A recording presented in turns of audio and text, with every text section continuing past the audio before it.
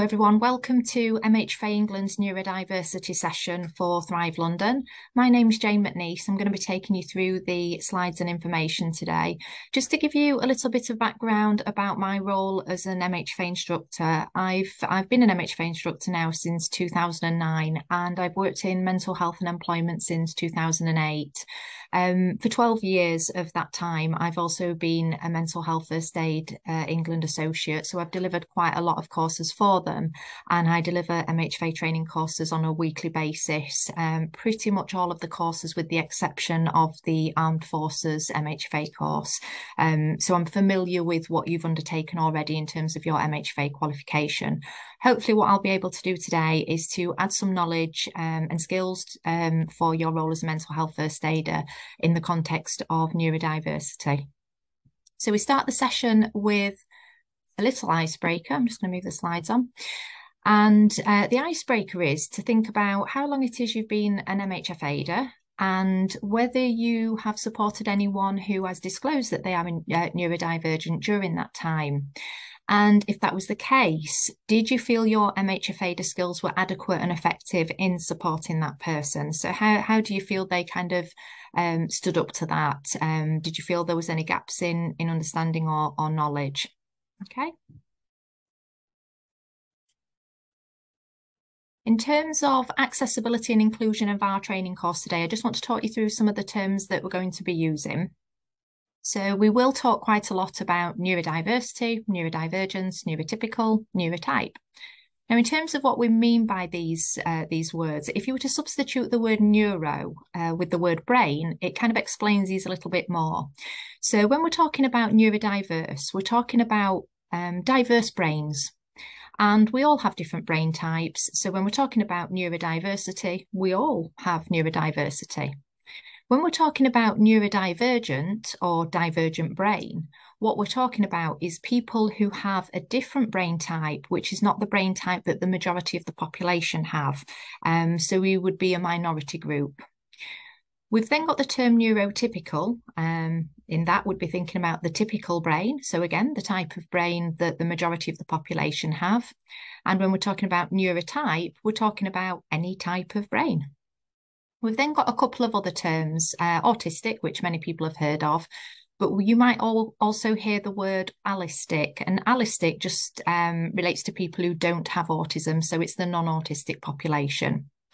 I will use some acronyms during the session slides, and where I do, I will always endeavour to explain those so that you can understand them.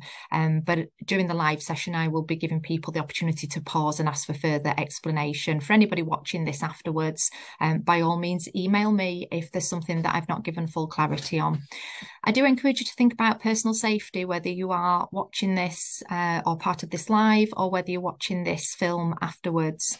One of the things that can inevitably happen is when we share information about neurodivergence and when we share lived experience stories, it is possible that some people hearing and seeing that will actually self-identify.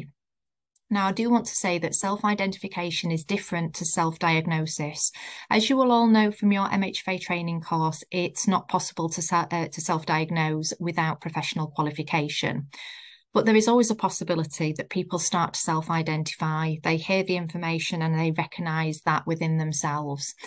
And if that's the case for some people who are watching this today, one thing I would say is MHFAE England are there as a support. I am if people contact me as the trainer. And for some people, you may need to talk to other professionals about the information that has come to light. And obviously your choice then is to whether to pursue that further or not. But there is always that possibility. But we just want to remind you that there is support available if that happens for you. So we're going to start with a quiz.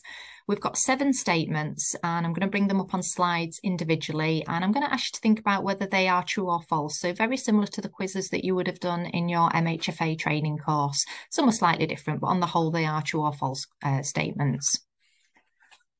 So the first one is neurodivergent conditions are mental health conditions, true or false? The answer to this is false. Neurodiverse conditions are featured in the Diagnostic and Statistical Manual Volume 5 and the International Classification of Diseases Volume 11. So they are classed as clinical diagnoses, but they are not classed as mental health conditions. They form a different branch of diagnosis, but you would find them in those manuals. Statement 2, neurodivergent conditions are curable. True or false? The answer is false. Neurodiverse conditions are permanent, they're not episodic. In mental health first aid, we talk a lot about episodic mental health conditions and development, recovery phases. With neurodivergent conditions, they are permanent, they are a brain type, a neurotype. So it's not something we can cure or change specifically. And actually, the neurodiverse community will often reject ideas and organisations that are centred around curing neurodivergence. And if you look at neurodivergence historically, you will find more ideas around cure and what people have done to try and cure neurodivergence. I could recommend a book by Steve Silverman called Neurotribes if you want to understand the history around neurodivergence a little bit more. Statement 3, people who are neurodivergent are more likely to experience mental health difficulties. True or false?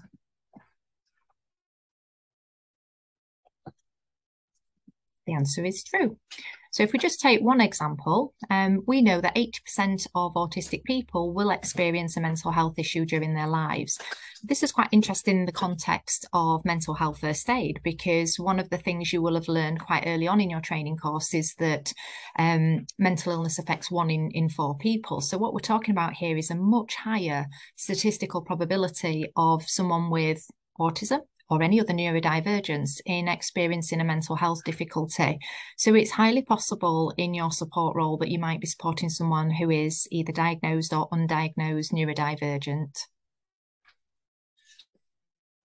Statement 4, my mental health first aid skills won't be enough to support neurodivergent people.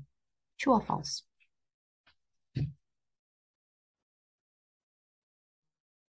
False.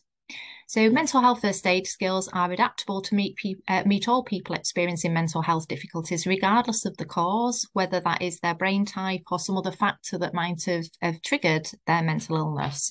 However, you can be more effective as an MHFAE if you can support a person's neurodiverse needs.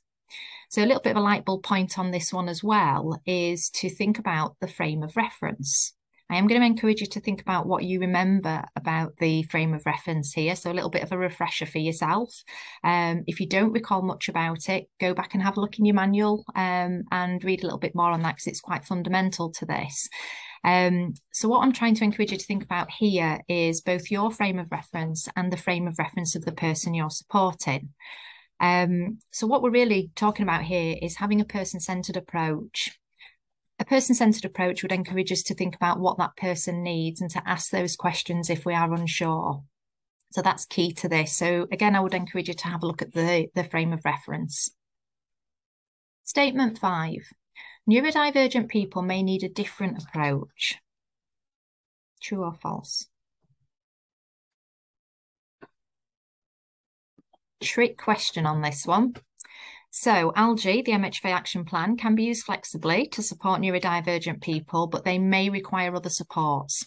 Things that might be less of an issue for a neurotypical person may be more of a problem for a neurodivergent person. So I've given you an example here. One of the things that some neurodivergent people will experience is slower processing of information. So sometimes people will need a little bit more time to process the information that you give them. Keep in mind the G in the ALGE there, give information and support. Person might need a bit more processing time in respect of that information.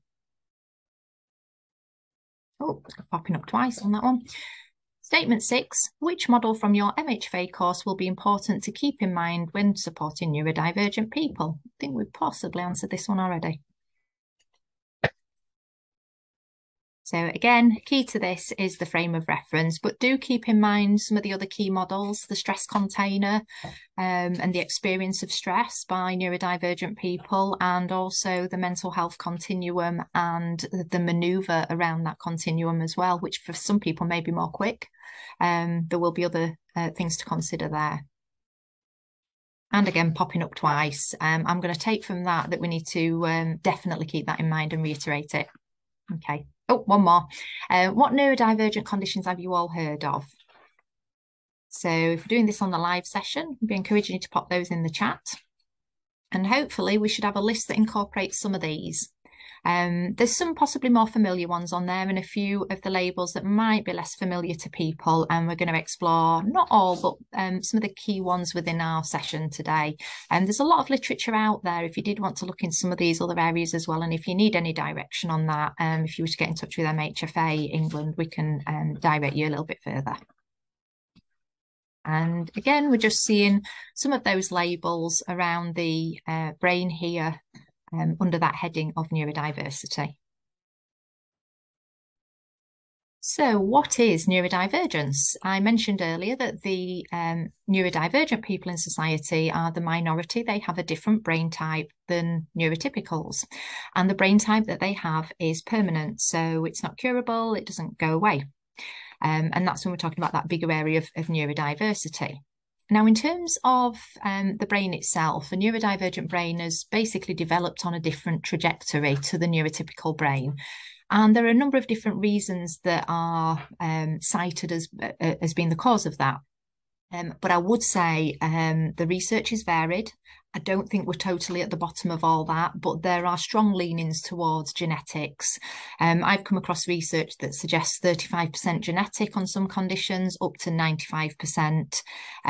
The other factors are things like intrauterine exposure, and we're talking about the kinds of chemicals and things that the embryo is exposed to in the womb. So if a parent has been using substances, for example, and that substance has gone through the amniotic fluid, that could be a factor. And we also know that trauma can impact the brain and change the brain as well. So that can be a factor within it. But certainly a lot of research I've come across around genetics, particularly in the context of autism. Now, there's lots of other conditions that neurodivergent people will be experiencing, and they actually may be fundamental to their experiences around their mental health as well. There's a long list, but just to highlight some of these, coexisting conditions will include things like gastric problems, very, very common in neurodivergence. Things like migraines from sensory overload in some cases. We'd also be looking at mental illness, anxiety being strongly linked to a number of different neurodivergent conditions and other mental illnesses as well. So mental illness is very commonly a coexisting factor. Eating disorders, particularly in the context of neurodivergence, particularly autism, for example, strongly linked with anorexia. So there's lots of coexisting conditions, and some of these coexisting conditions could be contributing to someone's anxiety levels and their mood levels, for example. Now, there's a lot of myth around neurodivergence and myths around specific types of neurodivergence. And some of the common ones are that people who are neurodivergent are lower in intelligence or lower in IQ. But we actually find that many people who are neurodivergent do have exceptionally high IQ as well. There is a greater precedence of things like learning disability in some conditions like autism, but there's also the other sort of side of that as well. And there are also many people who are of what we would regard as normal intelligence. So we can't always presume that someone with a neurodivergent condition has a learning disability, because it won't always be the case. Now, one thing you would have learned in your MHFAE course is that mental health conditions are covered under the Equality Act as a disability.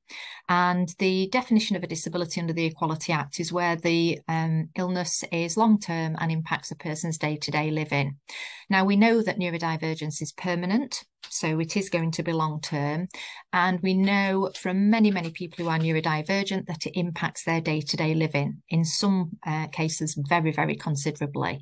So I'd be very, very surprised if there was any situation where someone wouldn't be covered under the Equality Act. And what that Equality Act requires us to do is to make reasonable adjustments for people with disabilities as employers. And with reasonable adjustments, we need to be thinking about the benefit of the adjustment for that individual the impact on the rest of the team, the cost of that adjustment, whether we have it in the budget, and if we don't have it in the budget, have we explored things like DWP funding, such as access to work, to actually cover those costs. And we generally find a lot of reasonable adjustments are not that costly anyway.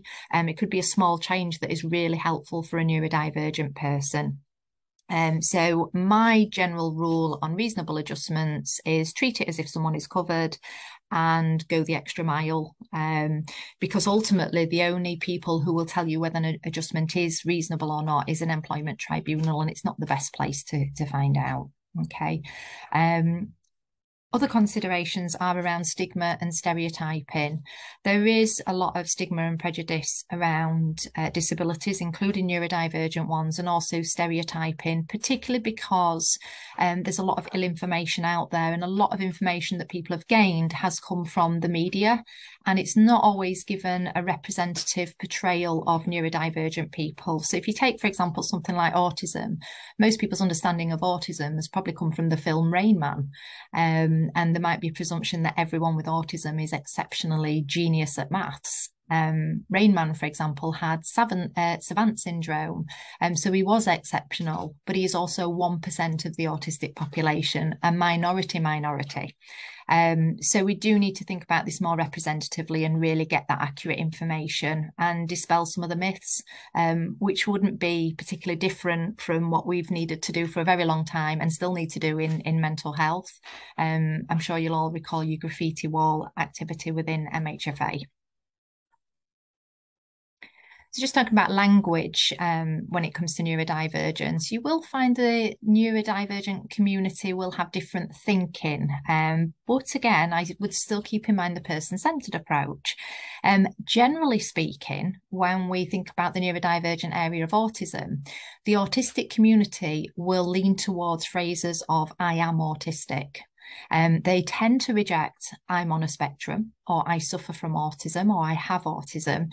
They will say it's a fundamental part of their identity, and they will use first person language, but you will find the exception as well. Again, if we're not sure, ask the person we're supporting.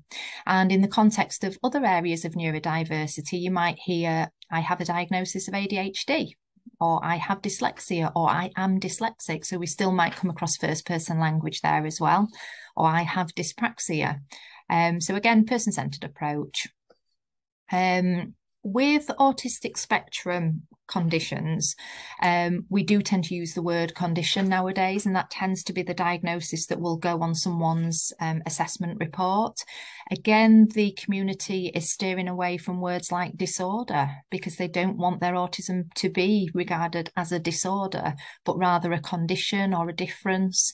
But some people will reject the word difference and say, no, it is a disability.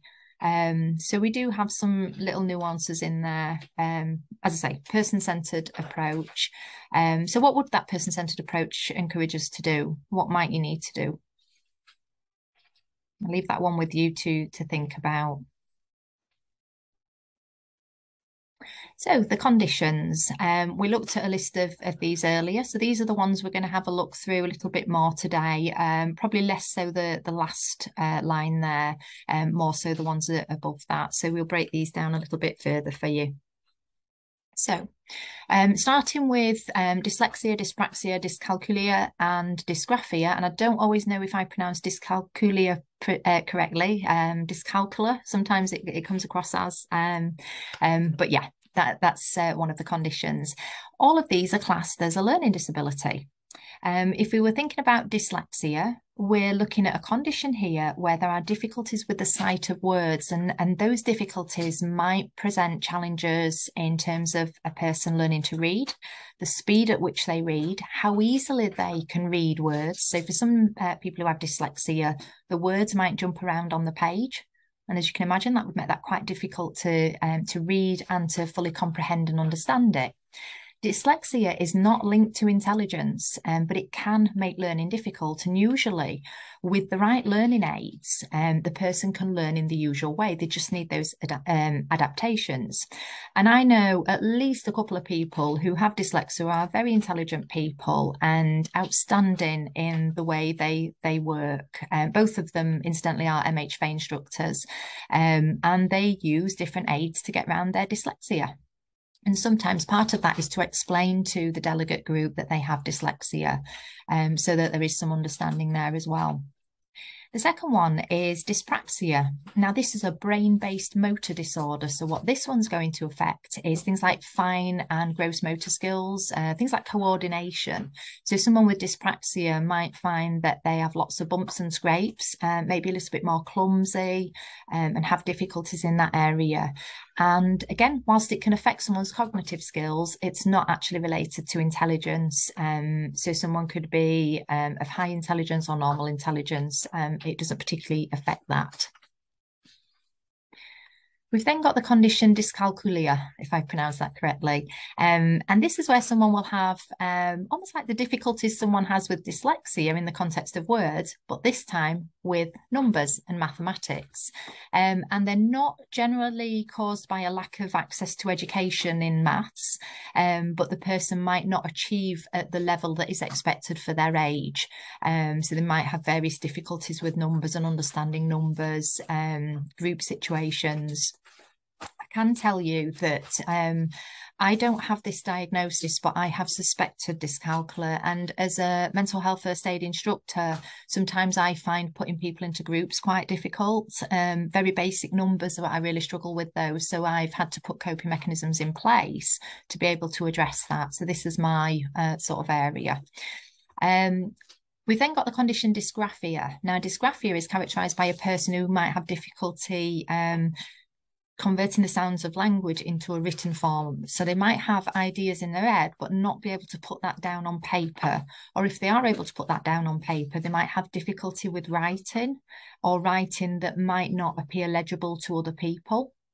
And it generally starts to appear. In fact, many of these conditions start to be discovered when a child goes to school, because that's usually the forum where we're going to be asked to demonstrate these skills. So a lot of these things can get picked up once a child starts school, and they might have difficulty with writing. They might have all fantastic ideas and knowledge, but not be able to translate that onto paper with ease. So next we would be playing the film What is Dyslexia by the Dyslexia Association. So you've got the links there that will allow you to do that. And then we move on to attention deficit hyperactivity disorder, otherwise referred to as ADHD. ADHD is a developmental disorder associated with an ongoing pattern of inattention, hyperactivity, and or impulsivity. Not everyone receives a diagnosis of ADHD. Sometimes people might receive the diagnosis ADD, attention deficit disorder, so they don't have the hyperactivity side of that. So there are variances to this as well. From a numbers point of view, it's estimated that the prevalence in adults is about 2.5% of the population. And just to explain the different areas of this, the inattention, obviously someone having difficulty with paying attention, maybe concentration levels. The hyperactivity is where that person will have almost too much energy, maybe moving quite quickly, talking too much, and often impulsivity as well. So impulsive type behaviours, or behaviours that illustrate a lack of self-control. So it's got various different challenges within the condition. Just to break these down a little bit further, again, we might see in the workplace things that might look like careless mistakes or concentration issues, but it's actually the condition that is presenting a challenge for that individual. Things like sustaining attention for long periods of time. So if a task requires lengthy concentration, maybe something like a report or something that's really detailed, that might be a challenge for that individual, or they might need information breaking down in a different way.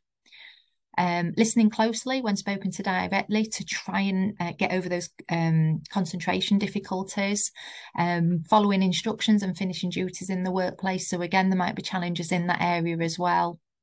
Or perhaps managing time and estimating the time an activity might take could be quite challenging as well. Losing things is quite a common trait that we come across in people with ADHD. So they might have to use coping mechanisms like anchoring techniques to learn to remember certain things, and other sort of aids that will help that. Being easily distracted by stimuli, things like noise, light, maybe a loud bang, totally switching off the concentration, and just generally being forgetful in a number of different things. So it could be a really important appointment, or remembering to pay something that needs doing at a certain time. And again, coping mechanisms are often required to actually address some of these areas. But it might be perceived differently by the outside world to what is actually going on for that individual. The signs of hyperactivity and impulsivity may include a restlessness, difficulty maybe sitting or staying still for long periods of time, and sometimes exhausting other people with the activity as well, or the speaking. Fidgeting, clapping hands, squirming, just that general sort of restlessness, being unable to engage in an activity quietly as well, maybe quite noisy in terms of engagement, excessive talking, and answering questions before they are completed, or finishing someone's sentences for them.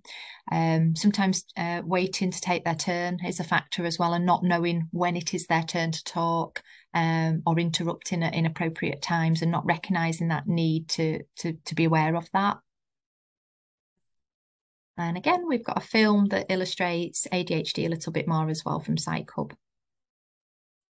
Moving on to autism and Asperger's syndrome, I've grouped these two together for some reasons that I will come to explain. So you may well have heard of both of these diagnoses. Now, just to say, Asperger's syndrome has been removed from the International Classification of Diseases Volume 11 as of January this year. And it had already been removed from the Diagnostic and Statistical Manual Volume 5, DSM-5.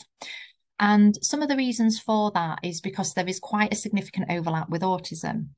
And I think there's also been some question marks around high functioning and low functioning paradigms, that people with Asperger's are high functioning and everyone else with autism is low functioning. And also some links between Hans Asperger's history and a link between that and Nazi atrocities. So people are wanting to distance themselves from Hans Asperger and the diagnosis that follows his name. So it has been removed, but I think we need to be very aware that some people were diagnosed with Asperger's and will fully identify with that label. So we need to keep in mind that person-centred approach when we're supporting. Now, just going by the fact that we've removed it from the diagnostic manuals means that as of this year, there won't be any more diagnoses of it. In theory, there might be the odd one that I think that will seep through. So over time, as people with Asperger's pass away, it will remove itself. And what you will find is those that would have been diagnosed Asperger's will now be diagnosed with autistic spectrum condition. So by nature of that, we're going to see an increase in autism diagnosis. I think we're going to do anyway. But that will be one of the reasons that sit behind it. The other reasons include things like a lot of late diagnosis taking place at the moment, and particularly amongst females. So various reasons as to why that's been removed, but there is an overlap with the condition as well, and we'll come on to that. So just to tell you a little bit more about how Asperger's would have been seen and how it's diagnosed and what we would be thinking about. So with Asperger's, generally there would be signs that include poorly coordinated motor skills leading to clumsiness and awkwardness, so not too dissimilar in that respect to dyspraxia. The main difference between Asperger's and what would have been seen as other forms of autism would be that the person with Asperger's would have strong verbal and intellectual skills. And again, that's where I think we've seen this high functioning paradigm sort of seeping in there. A child or an adult with Asperger's will often have obsessive interest in a single object or topic to the exclusion of everything else, sometimes to the exclusion of self-care as well. Repetitive routines or rituals, patterns of behaviour, sometimes peculiarities in their speech and language. And I would say with conditions like autism and Asperger's, speech and language factors tend to be the things that pick children up quite early with these conditions. We would also expect to see socially different behaviour that people may view as inappropriate, sometimes with Asperger's as well, not understanding things like social cues. and also issues with interacting successfully with others. So sometimes relationship challenges. There can also be issues with nonverbal communication, because people with Asperger's and people with autism will often struggle with understanding facial expressions, nonverbal cues, social cues, which can be quite a challenge as well. Just bear with me, I'm just going to move that drop-down box. And again, the clumsiness and lack of coordination that we might see with dyspraxia. So you start to see the overlap between a lot of these conditions as well. Now, the key three areas that stand out in terms of a diagnosis of Asperger's as it was, is that people with Asperger's have an ability to recognise patterns easily. They are pattern spotters, pattern seekers. The second one is a strong ability to focus and pay attention to detail. Someone with this diagnosis will spot the detail everyone else misses, and it will be such a fine level of detail in some cases. And they are often highly determined individuals, so we're looking at a level of persistence that might even appear stubborn, high levels of determination there. So moving on to the area of autism. So as I say, people who would have been ordinarily diagnosed with Asperger's will now come under this heading instead, and would get the diagnosis ASC, autistic spectrum condition. Again, we're shifting away from that word disorder there. Numbers wise, 1 to 2% of the population is what the World Health Organization tells us. The National Autistic Society reference sort of about 1.57 in reality. However, based on the research that exists at the moment, it's highly likely that there are a lot of undiagnosed people with autism living out there with all the challenges that we're going to talk about. Simon Baron-Cohen and his team at Cambridge University performed some research a couple of years ago, and they did an online survey of 70, losing my ability to speak, I'll explain why in due course. Did an online survey of 750,000 people. And of those people who undertook that survey, 11.6 of them actually met the cutoff criteria for autism, and over half of those people were women. Based on that information, if that is a representative sample, and that's actually quite a big group, it was one of the largest scale piece of research that has ever taken place. If that was representative of entire society, and my personal belief is that it's a big enough sample to make that case, is that what it's telling us is that there are more undiagnosed autistic people out there than diagnosed. We'd be looking at roughly 9%. Maths isn't my strong point, but roughly 9%. I mentioned savant syndrome earlier, which is the condition that Raymond had, Raymond Babbitt, and it's also the condition that a gentleman called Stephen Wiltshire has. You might have heard of him. He's usually taken on an helicopter flight over a major city, and in the following 24 hours will draw a cityscape in incredible detail because he's got a photographic memory. He is 1% of that 1.2%. So minority. So that's the condition savant syndrome, but most people with autism don't have savant. They're not what we would call savants. So what is the condition? The condition is all social challenge. The person will have very often social communication difficulties, social interaction difficulties, and often lack social imagination, which will mean they live to very often rules, quite rigid patterns, and will often need to rule out the unknowns. Sometimes people with autism can't see consequence. Children might not see consequence with autism, because they can't predict it at that level, because of that lack of social imagination. It doesn't mean an autistic person doesn't have an imagination. Very often autistic people are very visual, but they can lack that social imagination to predict future events.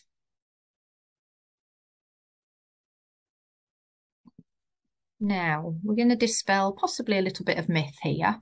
Very often you'll hear this phrase, the autistic spectrum or autism spectrum. And in people's minds, very often I think they visualize a line with more autistic at one end and less autistic at the other. First thing first, I'm going to say you're not a little bit autistic, just the same way that a person isn't a little bit bipolar or a little bit OCD, obsessive compulsive disorder. You either are or you're not. Saying you're a little bit autistic is a little bit like saying, I'm feeling bloated, I've had a big meal, I'm pregnant. Nah, you either are or you're not. So I want to dispel that one first of all. No one is a little bit autistic. And secondly, autistic people are not at one or the other end of a line. What we are is people who have spiky profiles, as you can see by the colour wheel in front of you here. So if you break autism down into its different components, you'd be looking at motor skills, language, sensory skills, perception, things like executive functioning. And some people will have greater difficulties and strengths in different areas. So if you take one person, they will have one spiky profile. Someone else will have another one, and it ends up looking like a constellation of stars. So one of the things we generally say around autism is if you've met one person with autism, then you've met that one person with autism, because the next autistic person will have a different spiky profile. But I do generally find there are many, many common threads that run across. Again, the social that we've just talked about. So challenges under social communication. The first would be things like not appreciating social uses or pleasure of communication, verbal communication. I generally find that autistic people find other modes of communication that they find more easy, and they become quite good at it as well. Writing, for example, music. Sometimes people with autism will talk at people rather than to them. You might find they have quite a monotone delivery as well. Sometimes there can be difficulties in expressing emotions or feelings, saying how they feel, or actually understanding their own feelings. There is a condition called alexithymia, where the person doesn't actually recognize those feelings and finds it impossible to communicate them to other people. Sometimes understanding the beliefs of others as well can be a challenge in understanding those emotions. Reading gestures, facial expressions, as we mentioned, is another challenging area for autistic people, and understanding other people's tone of voice or those kind of inflections in people's speech. And then we've got the social interaction challenges. These tend to centre around sometimes inappropriate touching, sometimes sensory seeking of self, or sensory seeking from other things, maybe putting hands in glue or gunky stuff because of that sensory seeking, sometimes spinning around. We see that. We've got the crossover here as well with what we call stims, self-stimulating behaviour. You'll find a lot of autistic people have stims, and they could be vocal stims. So it might be noises that person needs to make. And also there is something called echoalia, so the repeating of words and phrases, but it could also be spinning around or spinning objects around, or going on the swings. That's a stim for some people. And the person might also have difficulty in understanding, again, the non-verbal body language, facial expressions. Sometimes an autistic person will have issues around space and personal space. Now, we often think of the 5 senses, but actually there are more than 5. We've also got things like the proprioceptive sense and the interoceptive sense. And what these centre around is understanding our own bodily sensations. So sometimes autistic people won't recognise when they need to go to the bathroom until it's too late, because they're not picking up on their own bodily sensations. And we might also find that sometimes autistic people might talk very close or come very close to the person. So they might be in your bubble, if you like, because they can't recognise that distance to another object. Sometimes we see children with autism or undiagnosed autism who tiptoe walk, and that is about the sensation of the floor under the feet. So there's lots of other sensations and senses factors that come into autism as well. Sometimes autistic people will be unaware of different social relationships and how they operate, or the hierarchy of situations. And again, that might come into play quite significantly within the workplace. We do generally find people with autism might struggle with relationships, including friendships, and may not have many or any friends. They might just find extreme difficulty with relationships or sustaining long-term relationships, because again, the condition is so heavily socially challenged in its nature. And again, the social cues we've mentioned, and there's often with autistic people a real strong need to follow rules and stick to rules, and sometimes a frustration if other people aren't following rules, and we tend to be good rule followers. And then challenges of lack of social imagination, not understanding other people's views, and sometimes it is perceived that there is a lack of empathy, or that autistic people don't have empathy. That's actually a myth. With empathy, there are two components, and you would have learned a little bit about empathy within your MHFAE course. Empathy comprises two parts. One is cognitive empathy, and that's the thoughts, the processing of someone's feelings. And then we've got what we call the affective empathy. That's the feeling side of it. Autistic people are slow to process very often, so we don't process the cognitive side of that very quickly.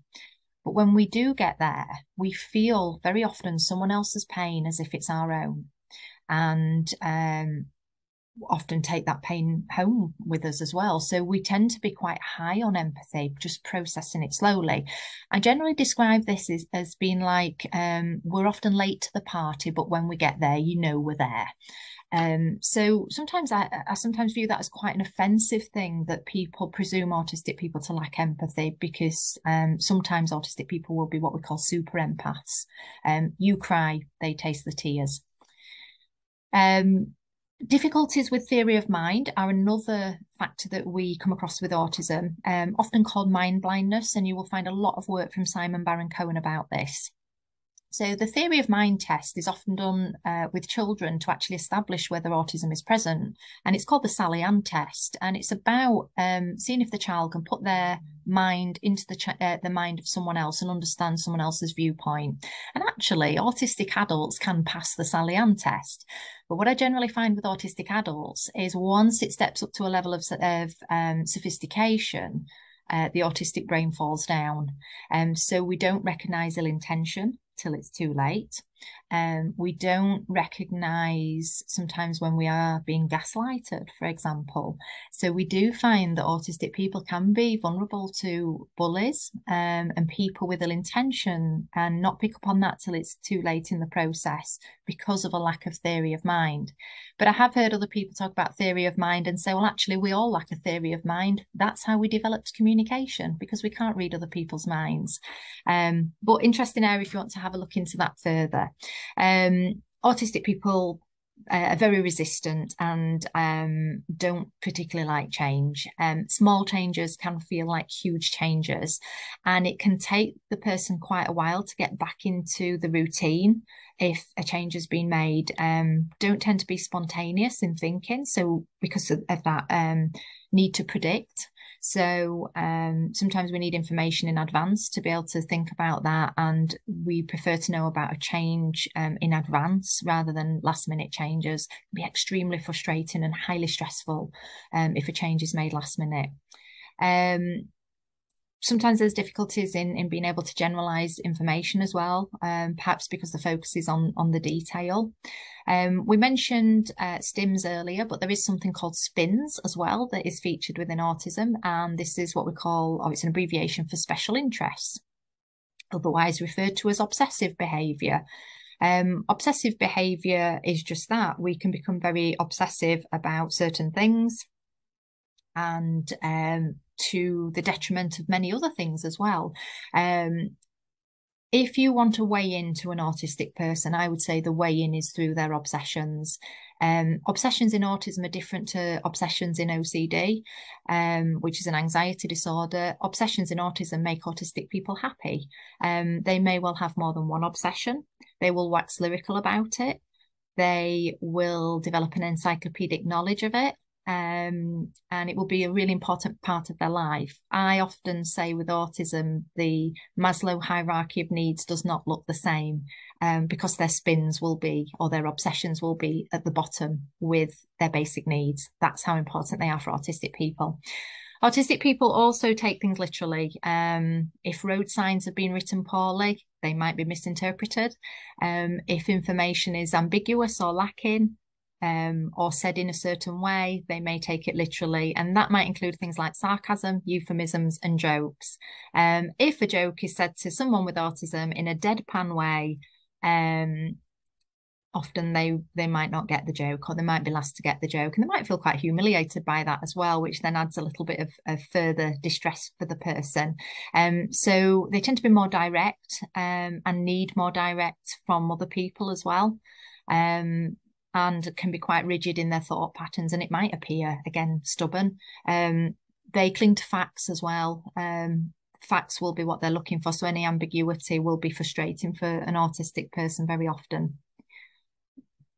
Other challenges, things like sensory overload, light, sound, noise, temperature, too cold, too hot. Some people will have hypersensitivity and some people have hyposensitivity. And we have a film that illustrates this here, particularly hypersensitivity to light and sound in this film. So a little bit like the simulation exercise you would have done in your MHFAE regarding hearing voices, this is a simulation exercise of what it feels like to walk down the street if you are autistic. Mentioned comorbid illnesses previously. There's a lot of comorbid specifically linked to autism as well. Anxiety, major one.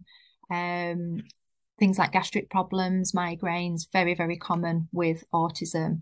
And for some people with autism, the anxiety won't ever go away. It will never be episodic. Just like the permanency of the autism, so too will be the anxiety. Gender inequalities are quite key here as well, because a lot of the diagnosis has been linked to boys and men. For every one female that's diagnosed, there's about 4 or 5 men and boys who will be diagnosed. And that's not because women don't have autism. It's because the tests were developed on boys. We have been conditioned to think about the male phenotype of autism or the male presentation of autism, and we've not really applied the female thinking so much on this area. But when we do, we tend to find the women and the girls with it. There's a lot in this area, and we could go into this area to quite a high level and talk about it further.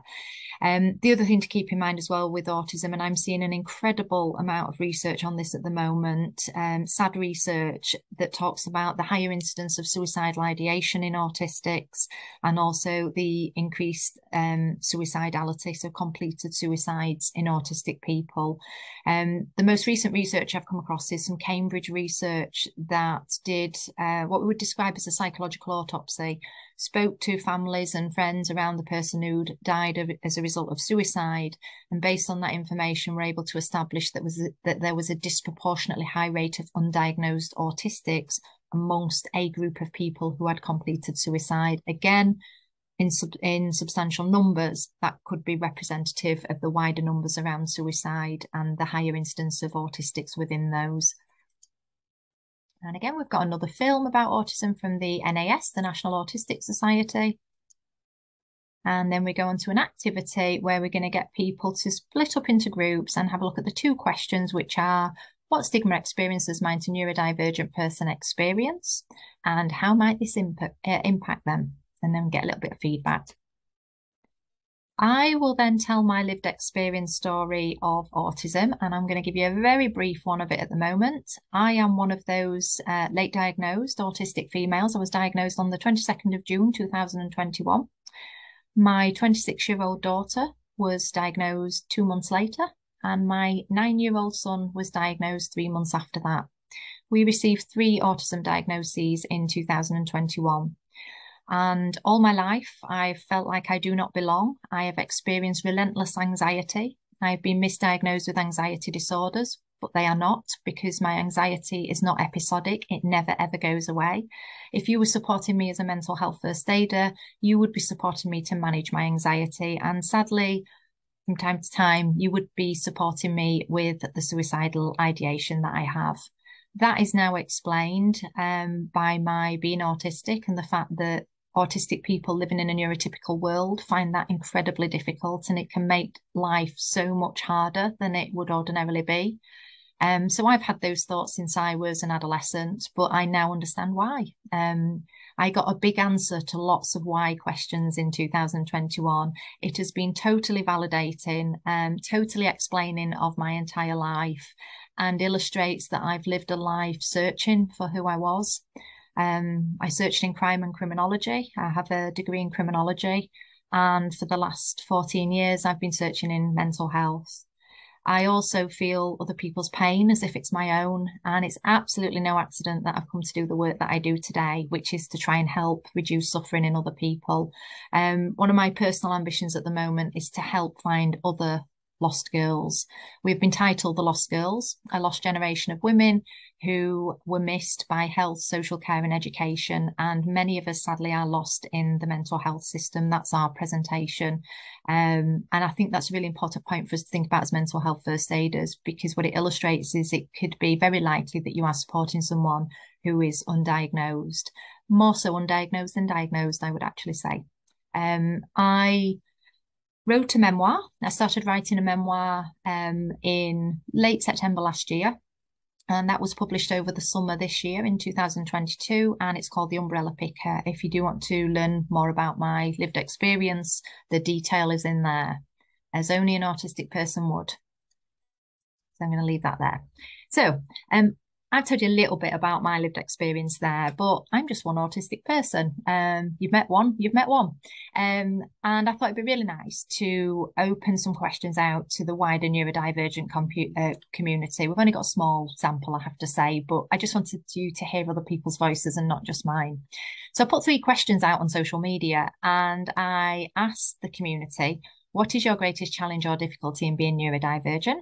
What is your greatest strength or superpower that comes from you being neurodivergent? Just to say as well, some people reject that word. They say nobody has a superpower. I think that is the community trying to take the positives about who we are, because the challenges can be so much. We look for the light. And the last one is, what would you want the world to understand about neurodiversity or your specific neurodivergence? And we got some feedback from people. Kelly Swingler, who is a coach, speaker and author as well, and passionate about preventing burnout. Autistics are more prone to autistic burnout than neurotypicals or holistics. And Kelly said, the exhaustion and expectation from others to live like I'm not. So that was the greatest challenge and difficulty.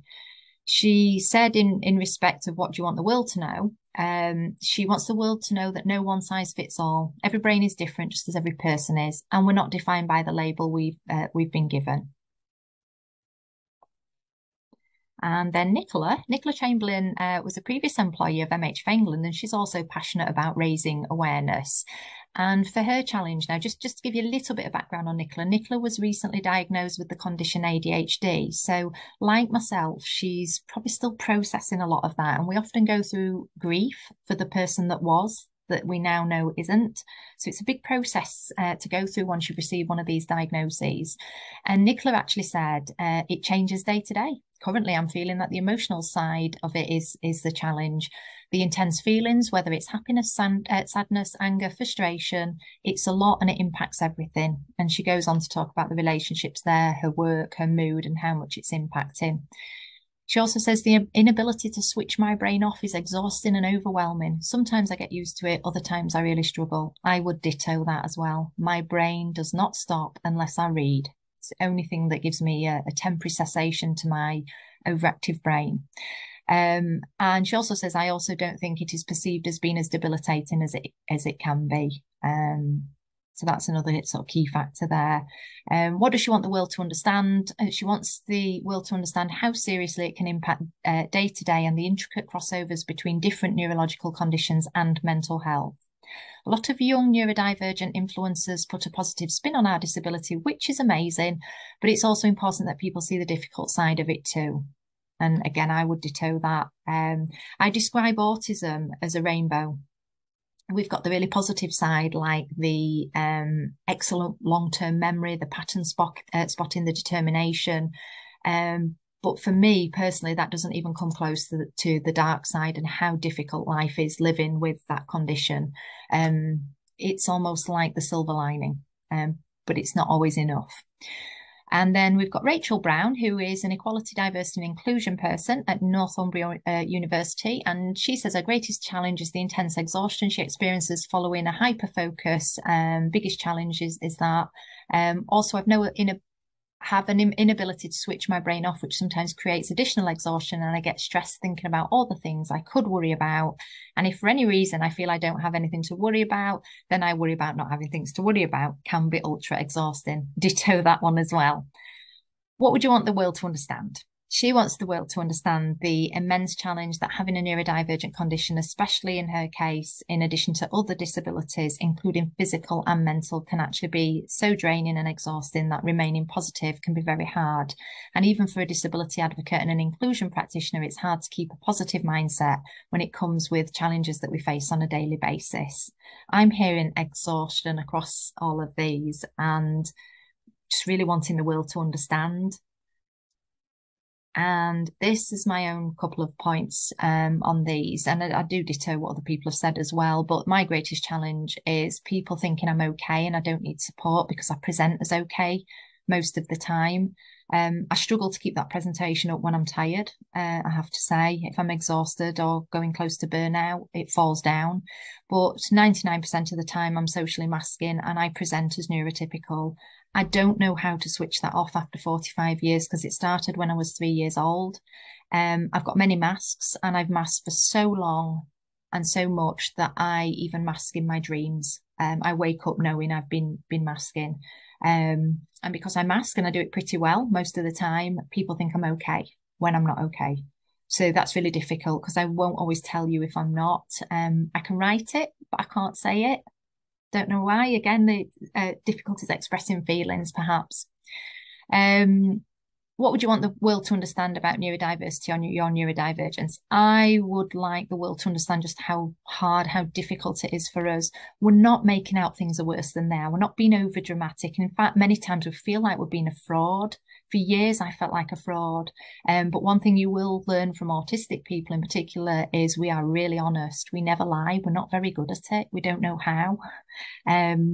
So we're honest. If we're saying we're not okay, we're not okay. And sometimes I end up feeling like I'm making out it's worse than it is, and that I'm a fraud. And as I say, for years I felt like that. And the diagnosis gave me a legitimacy. So on to some positive stuff. Okay.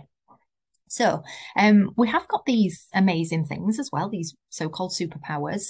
Most of us are not savants, so we're not talking Stephen Wiltshire level or Raymond Babbitt. But we do have a little bit of what I call the sparkle. We are empaths very often. We feel other people's pain and we end up working in the helping profession. Off the charts determination, that was one of mine that I put on there. I'm highly determined to the point of stubbornness, even to myself. Sometimes we are very creative with our ideas. We can be really innovative. We can look at things a different way to other people. And we're brilliant at hyper-focusing. We have what we call monotropic focus. And monotropic focus is where we reduce our senses down to one sense. So if I'm focused on something visually, everything else is out the window. That monotropic focus. And if it's my obsession, I'm in danger of self-neglecting sometimes when I'm focused on something very heavily. One of my other superpowers is the pattern spotting. I can predict human behavior is my specialist area.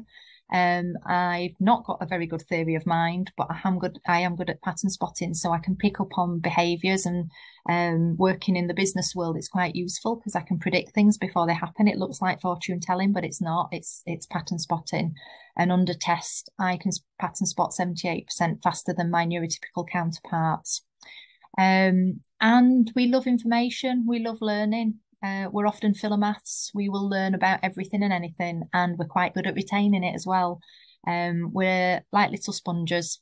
So we've got lots of different things going on, but different neurodivergent people will talk about different strengths that they have. So last activity is to get you thinking about what people have said and to think about how you would support someone who is neurodivergent. You can think about that question more generally, or you can apply that to some of the people's feedback that's just been given in your groups. And the second one is to look at how you will influence positive change within your workplace. So what can you do from a bigger picture point of view? What one thing could you take back today and do something positive about? even if that is maybe just learning a little bit more, what could you do? So I'm going to leave that with you to be creative, have a chat together and see what comes out that, and we'll get the feedback. And then questions from anyone or questions afterwards if people feel the need to check anything else out. And the references for where we ascertained all that information. Of course, there's some lived experience stuff in there as well. And a big thank you for everyone for listening, and a big thank you to MHFAE England for allowing me to be part of this and for sharing my story. What is always valuable to MHFAE England and to myself as an instructor is your feedback. What did we do well? What could we improve? Anything else you'd like us to know? So there is a link here. I'll pop that in the chat. And if you could just take a couple of minutes to complete that, and I hope you've got a lot out of today's session. Thank you, everyone.